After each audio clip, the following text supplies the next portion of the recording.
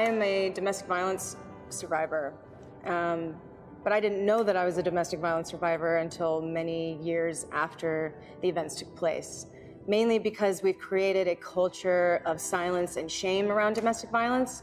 I was scared and confused about what had happened, and I really blamed myself. I was ready to sort of go to my grave with what had happened to me, until I realized that the person who had hurt me had also hurt a number of other women. I took it to an attorney and I said, what can I do?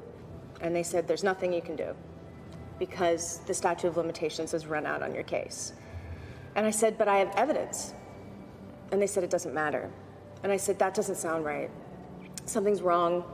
And what are my options? And they said, well, you can try to change the law.